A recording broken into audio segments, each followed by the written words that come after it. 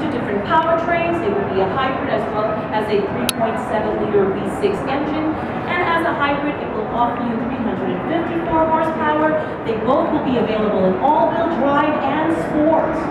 This vehicle sits a little lower, longer, wider than its predecessor, and it also offers you more headroom, more legroom, and more shoulder room.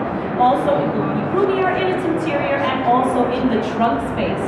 But this vehicle, in terms of its design, you can see it embodies Infiniti's hybrid high performance. The essence was just a concept vehicle that we have. You can see it through the sweeping lines that glide your eyes all the way from the LED tail lights all the way to the headlamps in the front, the LED. And these are almost lifelike, as you can see. But what I like about these headlamps now, not just because they're so animated, but because they're very smart.